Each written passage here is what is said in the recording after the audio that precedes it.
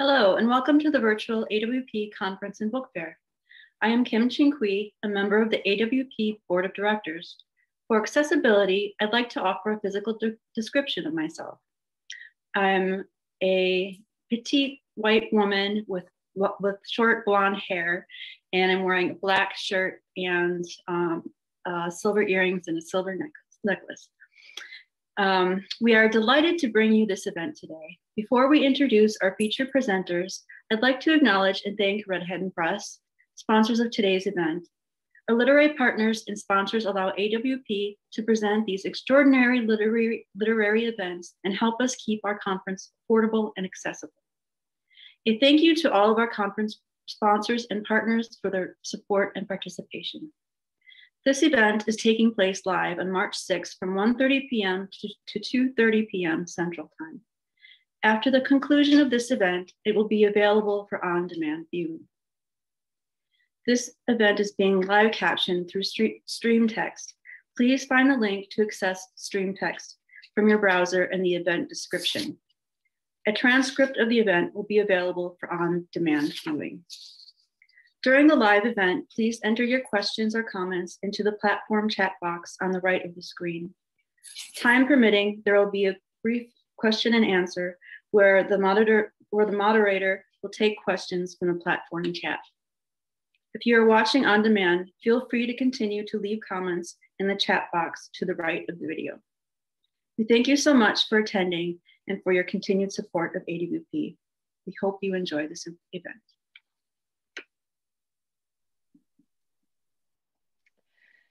Thank you to AWP and to Red Hen Press for hosting us, and welcome to Fierce LA Women Write Stories That Change the Paradigm with Amy Bender, Susan Straight, Lisa Teasley, Dana Johnson, and I'm your moderator, Amy Liu.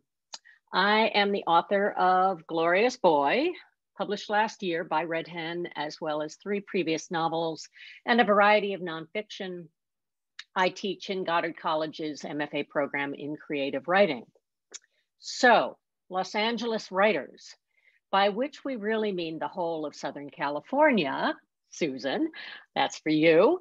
What names spring to mind when you hear that phrase? Kane, Chandler, Fonte, West, Isherwood, Waugh? These are the names that dominate LA's literary history. And as you might have noticed, they all belong to white men. As recently as 2002, only 8 of the 58 writers included in a major anthology of LA writing were female. Men dominated the Southern California publishing scene and academia too. But as our panel proves, those demographics are changing. Fierce women writers of LA are more than coming into their own, and we have several of the fiercest here today. So I'm going to introduce them. Dana Johnson is the author of the story collections In the Not Quite Dark and Break Any Woman Down, and the novel Elsewhere, California. Dana is professor of English at the University of Southern California. Her latest book is Trailblazer, Delilah Beasley's California, very appropriate for our topic of fierce women. Delilah was one of the fiercest. Susan Straight is the author of 8 novels, including A Million Nightingales, Between Heaven and Here, and High Wire Moon. Susan is Distinguished Professor of Creative Writing at UC Riverside, and her latest work is the memoir In the Country of Women, also very appropriate for today's conversation. Lisa Teasley's books include the novels Heat Signature and Dive, and the story collection Glow in the Dark. Lisa also wrote and starred in the BBC TV documentary High School Prom, and she is editor-at-large for Los Angeles Review of Books. And finally, Amy Bender is the author of 6 books of fiction, including the novels The Butterfly Lampshade, released last year, and An Invisible Sign of My Own. Her most recent story collection is The Color Master. Amy teaches creative writing at USC. So unfortunately on Zoom, it's a little hard to have a free-flowing conversation. So I'm going to pose a series of questions about Southern California's impact on the panelists as writers, and they will answer in a kind of a round-robin fashion. So first of all, tell us about your personal history with LA and Southern California more widely, and the role this place plays in your work, especially your most recent books. And let's start with you, Dana, and take it around the room. Okay, so I was born and raised here in Los Angeles. Born in General Hospital, which is now known as USC Medical Center. And my parents migrated from Tennessee to Watts. And so my early years, I was raised in South Central LA on 80th and Vermont. And then we moved to the suburbs in the San Gabriel Valley. And then I moved back toward LA to go to undergrad, which was at USC. And so I've lived all over Echo Park, Silver Lake. I know Chino, I know Riverside, I know Moreno Valley. And now I live downtown since 2005. So the way that place influences me is just, I'm always trying to figure out ways to write about the city as I know it and the suburbs of the city as I know it. And so a lot of my work varies in terms of space. Like sometimes it's very deserty, sometimes it's, downtown LA, sometimes it's very suburban. And so I'm just trying to, in some ways, document the Los Angeles that I know. And my most recent project, thank you, Amy, for holding up Trailblazer.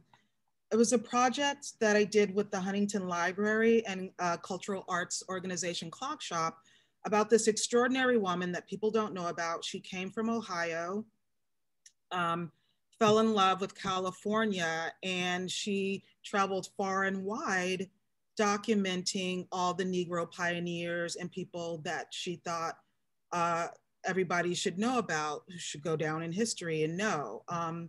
And so I think about her work a lot and her project of really trying to illustrate a California, particularly a Black California that a lot of people don't know about. And so she's inspired me a lot lately, just thinking about her project and thinking about my work and what I want to do, continue to keep doing in terms of representing California and all of its variations.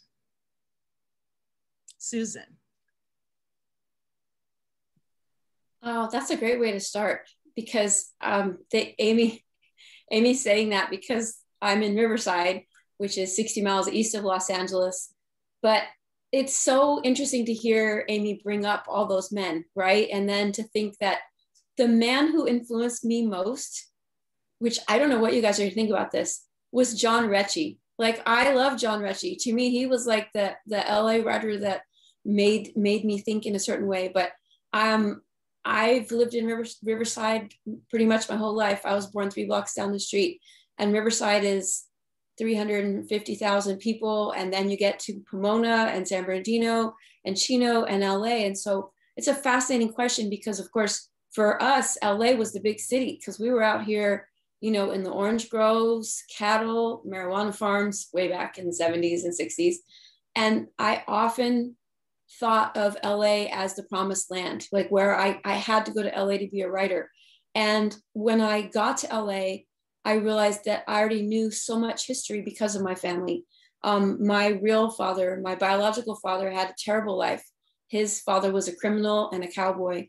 And my father was brought to Echo Park when he was 9 on the bus from the highest place in Colorado, and grew up near Angela's Temple, which was Amy Semple McPherson. So my dad would tell me stories about watching at 9 years old, Amy Semple McPherson fly across a wire, you know what I mean, to be levitated and catch on fire. So like that, but she was an amazing woman in LA history. And I wrote all these unpublished stories. You guys are going to crack up, my fellow panelists, but I was 19 and I wrote all these stories about my great aunt, who was Amy Semple McPherson's pupil. And so I started thinking about LA in terms of all the different communities, just like Dana's talking about. And my mother was an immigrant. She didn't become a citizen until I was already 3 because she wanted to vote for John F. Kennedy because he was so cute. That's what she said. She was in love with Vin Scully, and that's who taught her to speak English. And Vin Scully is the legendary Dodgers broadcaster. So we went to Dodger Stadium all the time, and my mother was literally in love with Vin Scully. And I realized that that was an essential part of my growing up. And these are the things I ended up writing about in the memoir. Like, I'd written fiction about them, but to think about how much LA history was in my family, I met my future husband when I was 15 years old here. And we used to drive to LA all the time to see his uncles and his aunt. And the picture that's above me that I'm kind of pointing to, that's my mother-in-law, Alberta Sims, and her sister, Rosie. So I was thinking a lot about untold stories, because what I was trying to do in the memoir was to write down all those stories that all of these heroic women told me about LA and about California, and traveling here from Sunflower County, Mississippi, and then living in Riverside, which is where my mother-in-law lived. And also another great woman, Aunt Jenny, who lived at 21st and Central, South Central, literally 21st and Central. There was a historic ice house there, and now it's a recycling center. When I go to LA, I think about Crenshaw, Compton, Inglewood, and Watts, because those are the places that all the uncles lived, and we had a holiday for each one. And so I always wanted to write about that LA. And the writers that meant the most to me were the people writing about that LA, like Wanda Coleman, John Recchi, Elena Maria Viramontes was hugely influential, as well as Carolyn C. So in all of my novels and all of this memoir, it's this traveling between all of the villages and neighborhoods that make up immense amounts of Southern California. And I don't think there's any other place like it. And when people are like, well, how could you never leave? I'm like, but how could I ever leave? There's so many stories still to tell. So Lisa, what do you think? Well, I was born here in LA, like Dana, and my father came here from Cleveland, Ohio. He was computing trajectories to the moon in the space program. And every Sunday he would take us on, like Sunday drives and say, I love LA, I love California. It was about the weather and the sun and, the vibe. And so that was kind of instilled in me, that love. And then my mother came here from Panama. And so from her, I had an eye toward just the multitude of cultures here. So, and I've been in LA for most of my life, although I did live in New York for 7 years. And when I was a kid, we lived in Durham, North Carolina for a bit as well. But I was raised in Baldwin Hills. I've lived in Koreatown, in Laurel Canyon. I'm now living in Venice, various other places. But it was really my mother and my father who gave me that desire to travel and explore, inspired by all the various cultures here. It's a world city. So my work, my stories, and my novels tend to be about people who are traveling, because I feel that to be a place where people are most themselves, because they're vulnerable and they're discovering who they are outside of their terrain. So my work is about being a native, but also about all kinds of other people from other places. Amy? I love hearing all these. So I'm also an LA native. I grew up here, and my mom also grew up here in the Valley in North Hollywood, where her parents had moved from the East Coast for opportunity, and she was raised there. And my dad was born in the Midwest in a really small town, and was the only Jewish family in a tiny town, and really wanted to move to a big city. And his sister had moved to LA. And also, Lisa, like your dad, was just like, this weather, these mosquitoes are nothing, like this is amazing. And like, he just loved it. And so it was like that sort of was helpful in some way in terms of appreciating LA also. And I grew up on the West Side, sort of Brentwood, Santa Monica area, and it felt quite suburban. I live now Miracle Mile-ish. It feels more like the city. I think I felt a real sort of, the city felt not as sort of palpable in some way to me as a kid, and it feels much more, I feel much more a part of it now in a certain way. But I think, and maybe similarly, I think I always felt there was this real split between LA as presented in film and LA as a film city versus LA as a city that you live in, and that is just the place that you're from, and it's just, you know, the sort of mythos of LA versus the ordinariness of living somewhere. And so that's been part, like initially my first few books weren't really placed anywhere. They were more in this kind of fairy tale realm, and it was a land or it was a street and things were unnamed. And that was in some ways deliberate because I think I hadn't quite figured out how to ground those pieces, and it didn't feel right yet, but there was kind of a change in the particular sadness of Lemon Cake of really wanting it to be in LA and to be in sort of this mid-city area that I'd lived at that point for many years, and how much I loved looking at the trees and the houses and the apartments and just walking around and wanting to have that really, that dailiness feel very much part of the fictional world that I was building, and to feel like that could be alongside the magic and the sort of influence of fairy tales, to have it grounded in a real place. And it's been meaningful to hear back from readers over time, just that like some people who've never been to LA and who've only seen LA, you know, I think it's changed a lot actually in terms of representations of LA, but just for a while, you know, it feels like there was just this sense of one side of it being emphasized and others not. And so it's just been nice for people to be like, oh, people go to the market in your book. And like, well, of course. So I think that's been part of the experience of trying to write about this city. And it's such a huge city and so multifaceted that of course, you know, there's plenty to be written for a long time. Back to you, Amy. So, especially since we're having this conversation during Women's History Month, it's important to stress that the dominance of men in the LA literary scene for more than a century masked the influence of a great many powerful women. And we've heard from Susan and Dana about just the tip of the iceberg on that. But I wonder, with that in mind, if you guys had female mentors or other literary role models here as you came up, and if so, how they informed your work on a personal basis. Dana?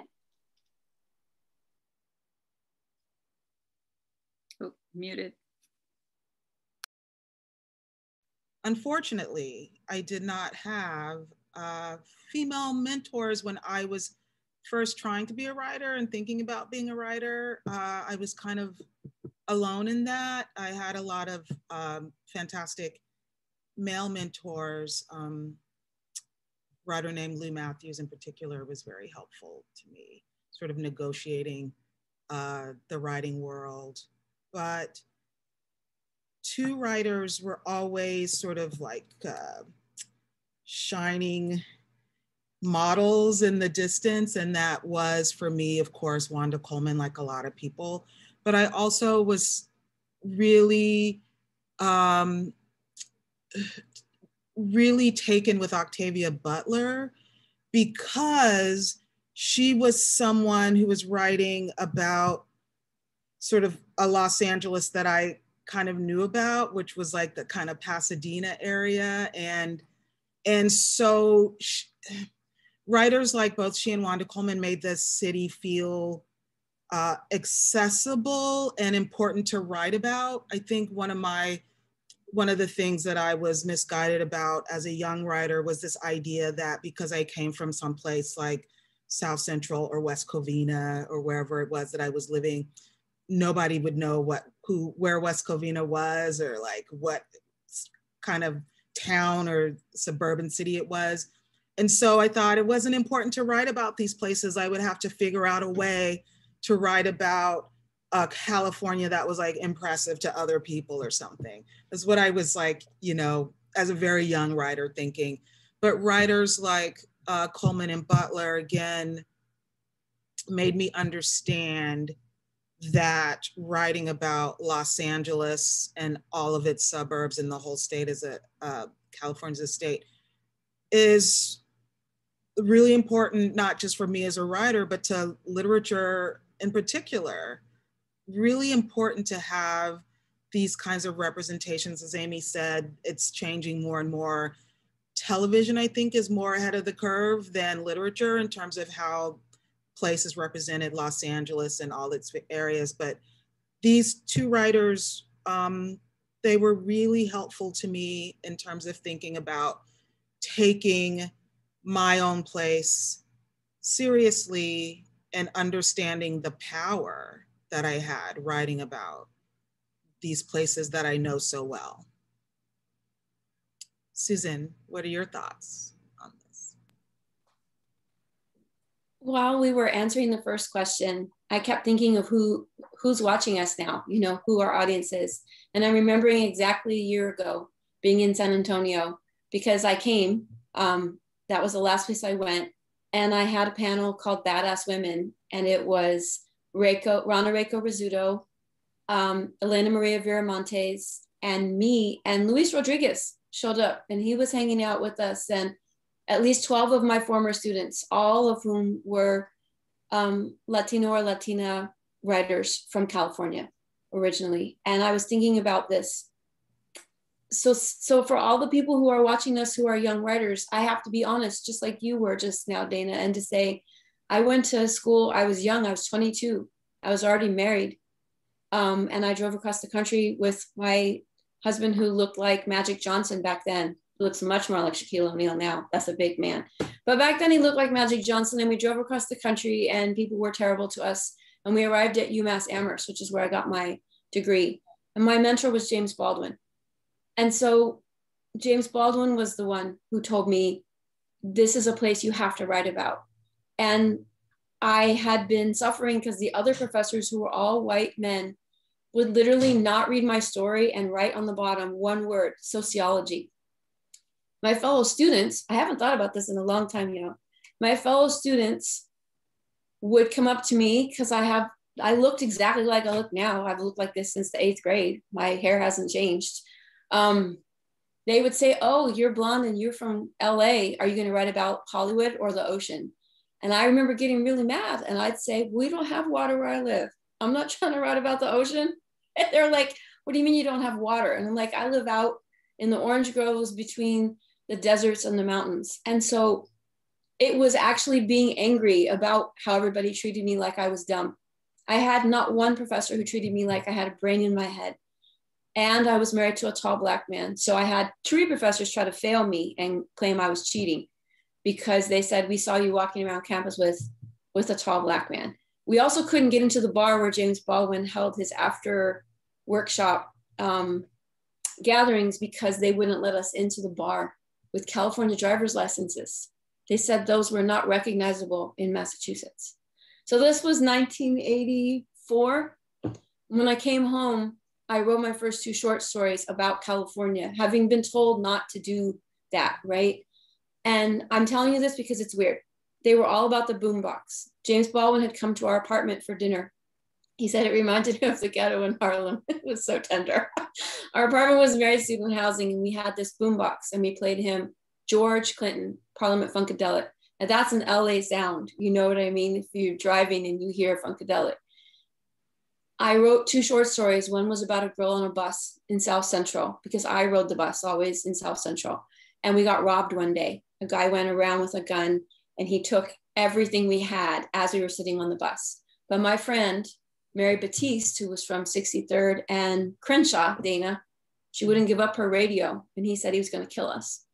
And she still wouldn't give up her radio. So that was my first short story that I wrote. And my only mentor then was James Baldwin and Mary Batiste. And I keep thinking about what it meant to be from California back then, and what it meant to have people say, oh, you're from La La Land. You know, what could you possibly have to write about? And so I'm saying to all the young writers out there, you got to write about your place. Like, that's what we have. The later writers, Amy, that were my mentors, I met, you know, when I would go to LA, and that was, Wanda Coleman was a big deal. Wanda Coleman wrote about the LA that I knew. And also Carolyn C. was really a big deal, because she was such a visionary. She wrote futuristic things about Topanga Canyon. Who could imagine that? And then again, Elena Maria Viramontes was writing about the East LA that was so similar to the neighborhood that I was growing up in. So it's a great question. And I'm sorry to bring up the hard stuff, but I think younger writers, you got to know the hard stuff, which is not everybody's going to understand you in the beginning. So you have to like buckle down with your people. Sorry, Lisa. My first mentor was Montserrat Fontes in high school. She was the journalism teacher at University High and really sort of took me under her wing. She told me right away that I had a talent for fiction rather than journalism. And she's written novels about the Mexican community in LA, Texas, Mexico. So I've had her in my life since I was 16 years old. And so, you know, 4 decades later, we're still in touch. Then when I was at UCLA, Yasha Kessler, who was kind of known as sort of the a-hole on campus and had ripped apart my, the story, the very first day of class with him, ripped it apart. Everybody was, you know, kind of just freaked out. I called my mother after class crying, and she said, just write a tighter story for the next week, which I did, you know, every week, you know, but he's, you know, he stayed tough, but it wasn't until the very end of the semester that he told me that he had submitted my work for an award that I won. So I got used to, Monsi was also tough. Montserrat was also tough, and so was Yasha. So I really responded to that.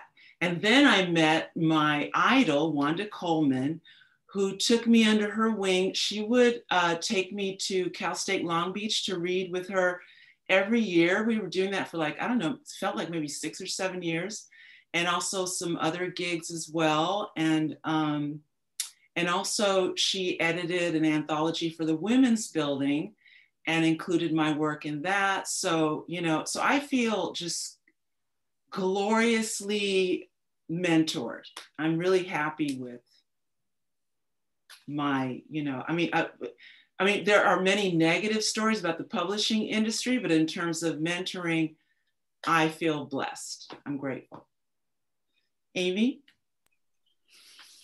Yeah, two that come to mind, two moments. One was I got my MFA at UC Irvine, and Judith Grossman was a writer who was sort of the interim director at the time. And she was, there was just an openness to Judith and a kind of, just a feeling of a kind of wide open range of what fiction could do, and just an eager interest in the writing of everyone around the table, and a love of fairy tales and things like just telling us where to get good bread and coffee. Like, it just felt so grounded in humanness, her interest, and I felt very freed by her. And that was a real turning point in my writing life, to be in that program. And I think she had a major part of that, of a kind of a tone she said at the table about just fiction is wide open, that we really can try things out, and that her readership and just her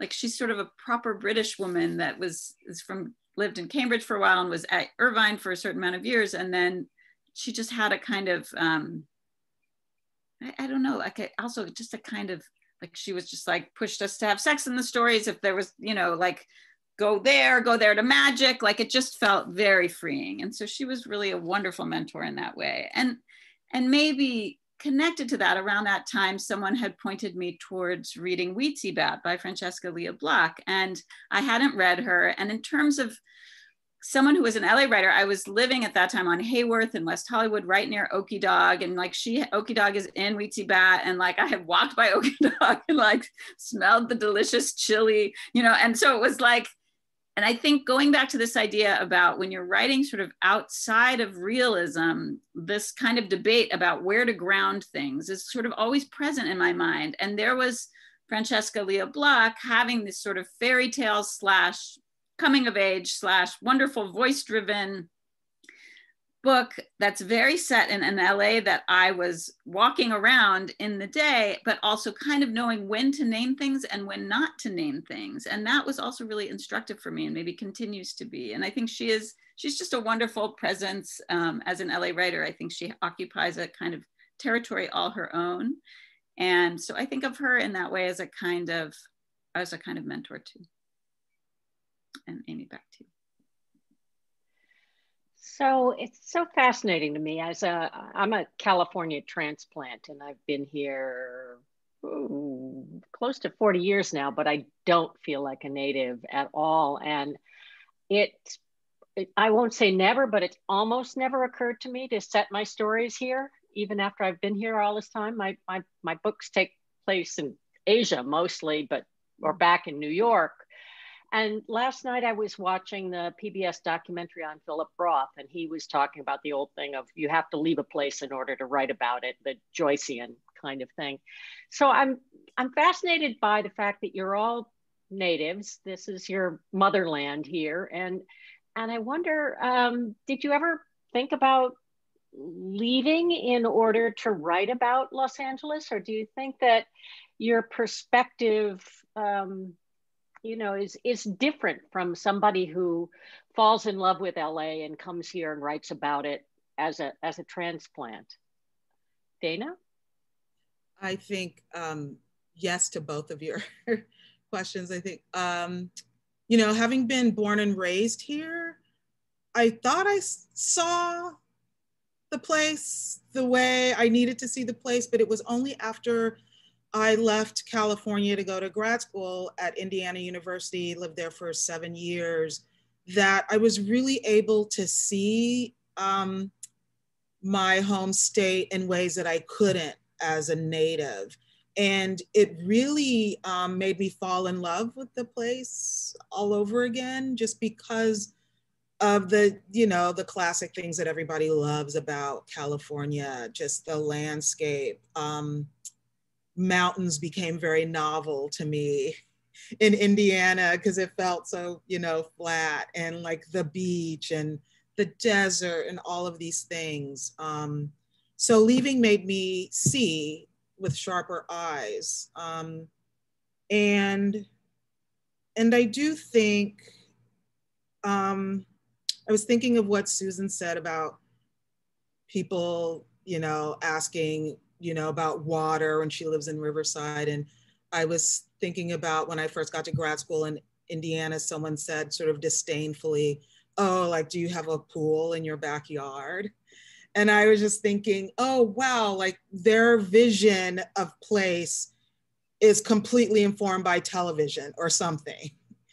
And so I was really interested in, again, recuperating place and writing about it through sort of like my middle class perspective and my race perspective. And so much of Los Angeles literature is caught up in the industry of Hollywood, which so many of us don't care, don't know about, completely irrelevant. And so then, again, like I just wanted to write about the aspects of the city and place that I'd fallen in love with all over again. And also writing with a truthfulness to place that kind of traditional, all the literature that people have read in the past about California doesn't quite get right. For example, Joan Didion is a beautiful writer, but she's the writer that people always told me to read when I was coming up. Like, oh, you're a California writer, so you have to read Didion. So I did, and beautiful writing aside, again, there was that version of place that didn't connect with my experience or who I was at all. And again, just sort of felt irrelevant to my point of view and experience. So everything all the time, always about writing about places like that in the back of my mind or in the front. Rather is get it right, be truthful, no shorthand, make it new, and be honest to your experience. Susan. I'm glad Dana did the thing where she brought up Joan Didion because you knew we were going to have to go there. And the thing about home versus away, like that's actually what this entire book is about, which is so crazy. It took me forever to write this book because the American dream is of upward mobility, right? And if you can't have upward mobility, at least you moved somewhere so you're not a loser. And I started writing this memoir, not about me, but about all those women that came before me that I was describing. Like my grandmother was the first head nurse for Kaiser, like Kaiser Permanente. You know, she worked at the steel mill in Fontana. And she was from Switzerland, one of 10 kids. All the girls were sent off to marry widowers with children. And that's who my grandmother married my grandfather after my real grandmother died.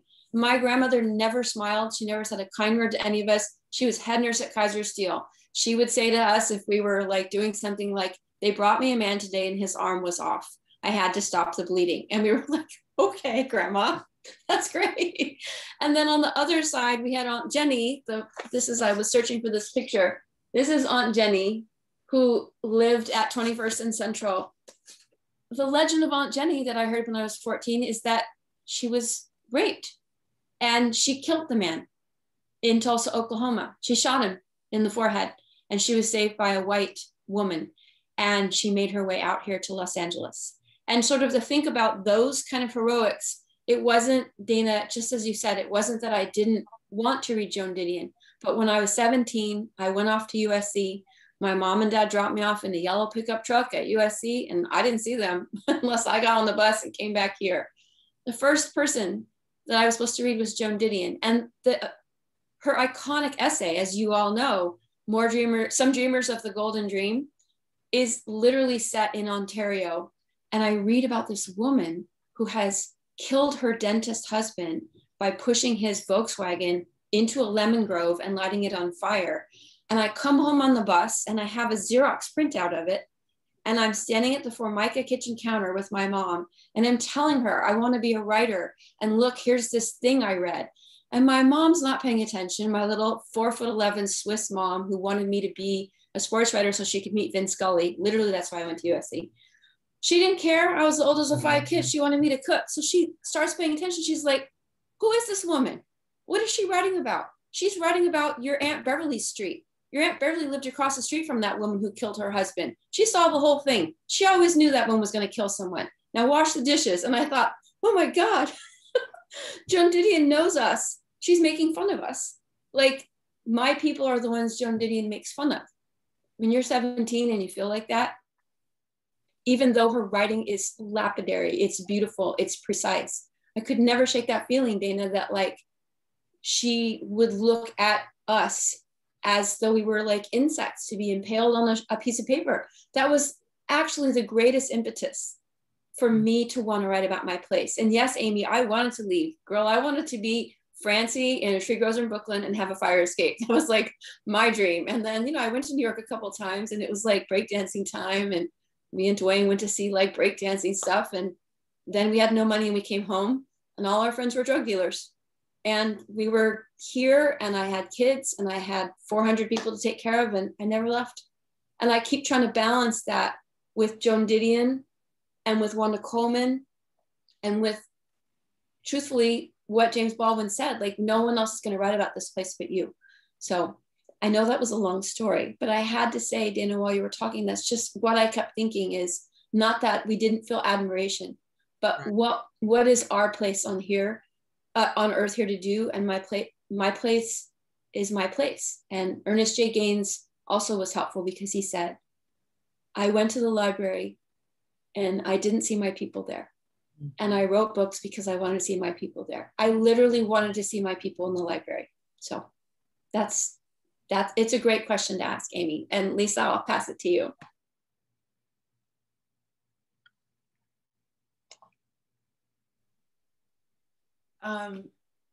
The being away from home is almost everything for me as a writer because, so I did live as an adult 7 years in New York, but I've just always been a traveler. And so I've spent a whole lot of time in Germany and Indonesia and Thailand, China.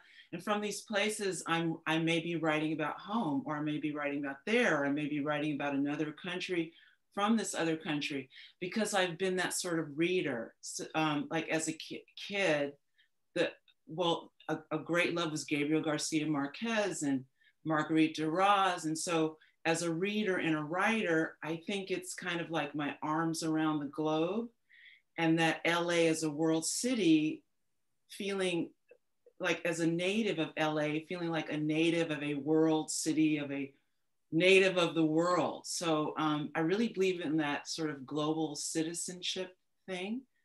And so I think that's where my writing comes from.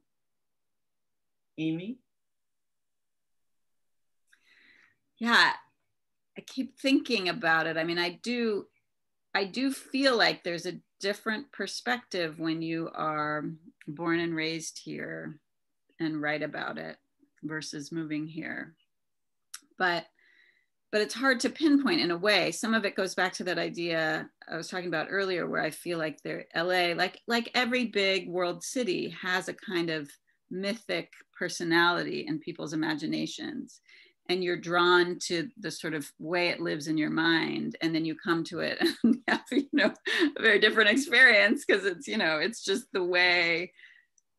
I mean, I think, again, to Hollywood, that a lot of people come to LA for opportunities in music or in film or in TV and in acting and writing, whatever, all that stuff. So that's very different, because you have this kind of disconnect or discord in both watching the shows and living here. And so then I do feel like there's, like, a lot of people I know left LA because of jobs, or because they want to live in other places, or because, and actually are relieved. LA gets a complicated rap from a lot of people, but I think there's so, I guess part of, I think what's felt so enriching for me is thinking about then what is it like, sort of from all these different ages, what is it like watching the city change? What is it like thinking about the city? So I guess I both, when the Roth quote that you mentioned, Amy, about, leaving and coming back, I've lived in mostly different parts of California. So there's some perspective on that. But I guess I feel like some of that is the quest of the human being, which is like, we're always trying to get a little space from what's familiar to see it freshly. And that may mean actually physically leaving, but often not. And it's not just about place, it's also about the things that we think about. It's also about the ways we view the world. I mean, all of that stuff can be unseen. And so I think it is part of the writer's job, difficultly, but constantly, to try to re-see and to set, Dana, you said a beautiful phrase of recuperate place, or recuperate LA, which I love, that there's something to be whatever recuperate is as a word, I don't know, but to be sort of taken anew, and that is our job on multiple fronts. So I think what's so meaningful about being in such a large city, as Lisa was saying too, like that it's just going to give back over and over and over again. I love these answers. It's so wonderful. I mean, and it's really fascinating to me, this native born thing, I think, is a big question. But shifting gears a little bit to the business side of things, we've got a question here from the audience, and also it kind of dovetails with what I wanted to ask you about, where New York has traditionally been viewed as the literary mecca, arguably, of the world. And has it mattered to your career that you're based here instead? And the question from the audience was, now, how did you market your books that were based here, knowing that a lot of people wouldn't really get what you were writing about? And was there pushback about writing those stories beyond undergrad and grad school, i.e. from the publishing industry in New York? Any thoughts on any of that, starting again with you, Dana? I have to say that New York hasn't really figured prominently in my considerations of of course, what I write. And I feel lucky that I feel like perhaps in earlier years, it would be sort of more difficult maybe to be a California writer and get the kind of exposure or attention that you would want. But I don't know any different from what I'm experiencing now or have experienced. And so I don't really carry that feeling of if only New York was paid more attention. I just don't feel any of that. I'm quite content being a California writer, born and raised in California, that being my focus. And so yeah, it's not been an issue for me. Susan.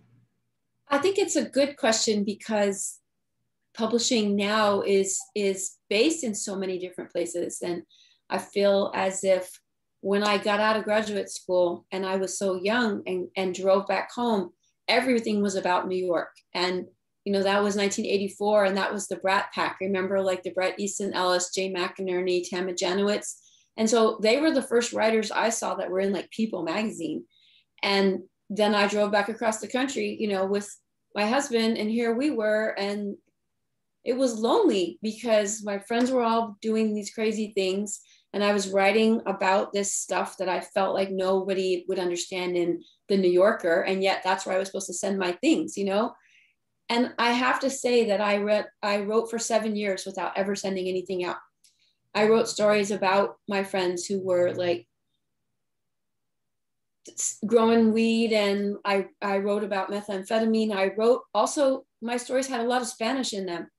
And so like here we wouldn't say que pasa, we would say que paes. And so if I would send my story out, somebody like, well, this is just spelled wrong. I'd be like, that's not, you don't get to say that. And I had hoopty. You guys are going to bust up, but I probably published the first story that had the word hoopty in it. And hoopty was a car. And people were like, you need to translate this for people. And I'm like, no, I don't. Like, that's just a thing. And that's how New York felt to me, is that there was a little bit of that. But maybe because I was an idiot and I was at home, I was like, no, that's how the word is. And they were like, well, so you should change it for the general readership. I'm like, I'm just writing for myself then. Like, so there was that. But my first publisher was Milkweed, a small press in Minneapolis, and they treated me very well. My next publisher was Hyperion, which is owned by Disney and was very New York. After that, I was with Pantheon, very New York. Houghton Mifflin, very New York. Then I was with Catapult, which is the New York arm, but Dana's published by Counterpoint, the great California arm. So I feel like publishing there's great publishers everywhere now. And so the question is a little different. My next book comes out from FSG, which is very New York, but both my editors are third generation Californian. So I think we're going to be okay. And just the same thing, they're not going to say, no one would say, you know, que paes. They're going to be like, oh, okay. That's what he says. So I think that it's that lovely way that America has to open up. I'm hoping that is happening. Lisa, over to you. You mentioned that Bret Easton Ellis time, and that was, and I'll say that was around like 14 years ago. No, 20, how many years ago? I'm not sure, but it took me 14 years to get a book deal because on the basis of my short stories, I had an agent from William Morris, and he shopped my work everywhere.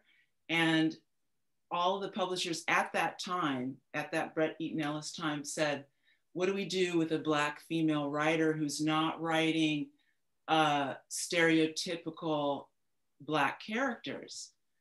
And so, so I just kept, you know, sending stories out, and I wrote 2 novels. I had a story collection. Nothing happened until a small press called Kuhn Press asked me if I wanted to publish my short stories. But I do want to backtrack and mention Karen Rinaldi, because when she was an assistant at Random House, she read my unsolicited manuscript. So this is before I even had an agent.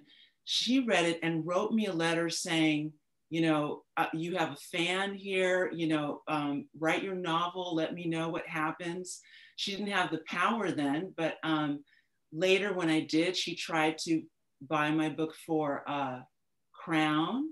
And so then cut to the years later, once I was published by Cume Press, she was able to buy the paperback rights when she was heading Bloomsbury. So she is a great mentor, a great champion, great supporter, all those years as she was coming up, you know. So so that's my publishing story. Amy? Yeah, it's my publishers in New York, and I mean, I think I really didn't know about New York that much when I first got published. So there were certain things that friends of mine who were writers or who had lived there were like, you know, this is good that you got this, or this is not good, or whatever. And I was really unaware of it. And in some ways that was helpful, but I do remember I got a review from the New York Times, and that was a really big deal, which I was very excited, but I didn't really understand what does it mean.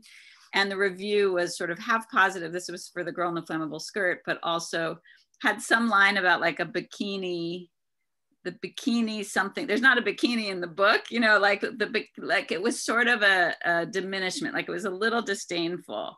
And I didn't really know what to do with it, but these same friends were like, yeah, that's the LA New York thing. That's the sort of New York putting down the LA writer. And because it sort of reminds me, Dana, of what you were saying about like, do you have a pool? You know, this sort of just like, we're all walking around in our bikinis. Like, it's mind blowing, but I think, and it was fine. It was very exciting that the book was out, but I think my sense is that was 98, that was 1998. And what felt, you know, more entrenched, newly to me, more entrenched at that point, I feel like has also loosened up a lot. And that it does feel like there is because of like what Susan was saying about all these different presses and this atmosphere in publishing where there's just a greater awareness of the need for variety of voices and how essential that is, that it would feel kind of silly at this point, I think, to think that things need to be more about New York, you know, like, of course not. So I think that feels nice. It feels more spacious. Yeah, it's interesting. I think I'm older than all of you. So I remember the very beginning, you know, I started publishing in the 1970s. And I think one of the differences maybe that has been bigger than anybody realizes is that so much of the industry is now done online. I mean, when I started, you met your agent, you met your editors, you had lunch. It was all, you know, in the present moment, physical space kind of thing. And I think that's one of the reasons why New York was the place. And people from the industry didn't live out here, so they didn't have those kinds of physical encounters. And so it was like we didn't exist. And so once everything started to happen online, I think that's a big reason why it's changed. It's gone global. It's not just LA, it's everywhere. But it's much less of an issue now. So one of our audience people has asked the question, where do you see the history of immigrant stories in women's stories of LA?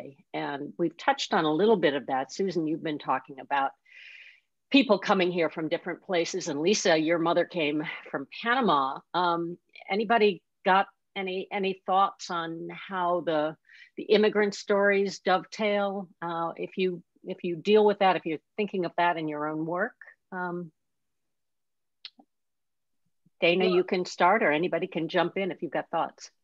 I mean, I'm just remembering a student, former student Juliana Wang, whose book Home Remedies came out a couple of years ago and is about a lot of stories about young millennial Chinese and Chinese American immigrants in LA and in Beijing. And it's a wonderful collection because it really is sort of jumping from city to city, and it feels very grounded in a younger voice. It's just really exciting to see because you see again this kind of global perspective. So she pops to mind right away. And I have been writing about that since I was 17, which is funny because my first novel that was sort of everyone in New York called it a California novel, but High Wire Moon was about a young woman who immigrates here from Oaxaca. And I started that novel when I was 19. I started it writing in my car. I worked at a gas station during home from the summer from USC. My stepdad worked at a linen plant in High Grove, in the middle of the orange groves. And La Migra came, immigration back then had green vans, and they came and took 17 women away from the linen plant. And he told me about it, and I started this novel. And what's crazy is some of the same characters that were in that book are in my new book, because people are still immigrating all the time. You see 20, 25 people were in an SUV in Holtville, which is in Imperial County. And right now I'm writing about Mecca and Thermal and Oasis, which is in the Coachella Valley, and how people immigrate and where they live in ranchos, often on tribal land owned by indigenous people in Torres Martinez. So I think we're always going to be writing about people who come to California and really consider it the promised land, don't they, my fellow writers? Like, for us, it's home. And for people who are arriving, they're like, this really is the promised land. I don't know about you guys, but everywhere I go around the world, if I'm in Turkey or Sicily or Mexico and I'm talking about being from California, just to like anyone, they're all start singing Hotel California to me and telling me that they want to come to California. All the Turkish men, all the Mexican guys, everyone. And I'm with my girls, my daughters, who all are very beautiful. And they're like, we just want to go to California where all the beautiful women like your daughters live. And I'm like, okay.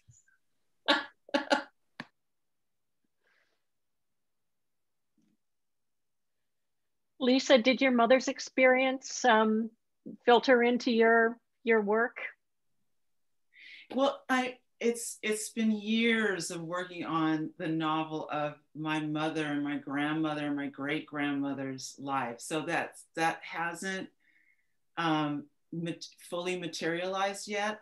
But as an editor at Los Angeles Review of Books for the past 5 years, assigning a plethora of immigrant stories. I mean, you know, I don't want to mention like particular books because it's just, I can't even count how many I've assigned over the past 5 years, but many, many, many, many, many. So anyone who's interested, just take a look at the fiction section in Los Angeles Review of Books to see a bit of like the loves of immigrant stories. Yeah. So we're almost out of time here, but very quickly, just honoring the fact that we have been writing our way through a pandemic for the last year since the last AWP in San Antonio. And I just wonder if you've got people or aspects of the LA literary community that has really come through for you or been helpful to you in getting you through this year. And that might give people a window into what our LA literary community looks like right now. Maybe just a quick round around the room to see if anything comes to mind. I have a great writing group that is just nice to have to show pages to and to kind of pep talk each other has been really nice. And then the other sort of tranquility writing thing that I've been doing is I listen to a lot of audio books while I walk around downtown, and it's just like nice. You're getting a reading every day or several hours of a reading if you have time to do that. So that's what I've been doing. Susan. This is crazy, but my entire life for a pandemic is surrounded by people. I have my two of my grown daughters and my son-in-law live here.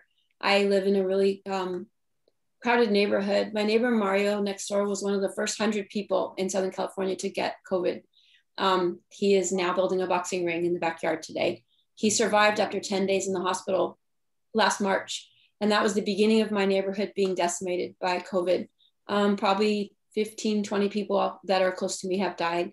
So there was a lot of cooking, but I have to say that books is what saved me. There's all these books behind me. I started a fence library. I have a big fence. It's a busy street. So I have 5 shelves out there, and my neighbors came and bolted them to the fence, and we painted them, and hundreds of people drop off books every week, and hundreds of books go. And it was featured on the ABC News at night. And then more people have been driving in from Irvine and dropping off books. So I'm a librarian now, and it's all free books. And people come and take maybe 50 books, or people take one book. But that has really saved me, because you know what, Dana? Just like you said about listening to the books, I find books out there. So yesterday I read Betsy Tacy, because somebody left an old copy of Betsy Tacy.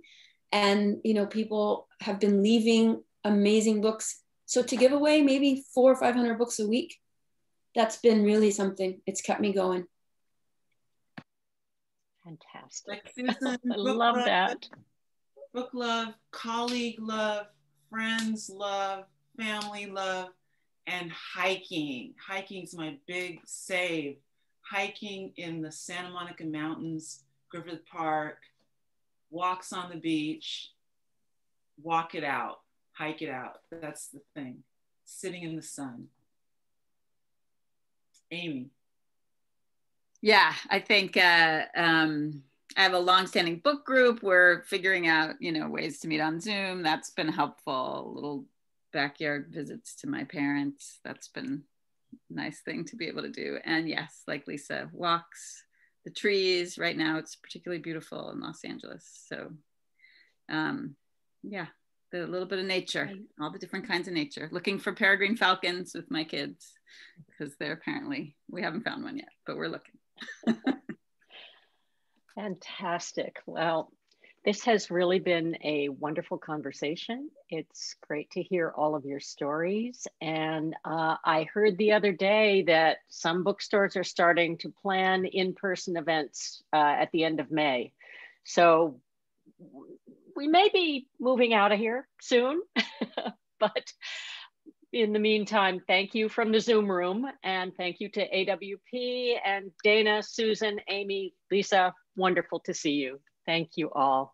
Thank you. Loved talking with all of you. Thanks for the great questions, Amy. Yeah, yes. Thank you, Amy and AWP. Thank you, Amy. Yes, thank you, everybody.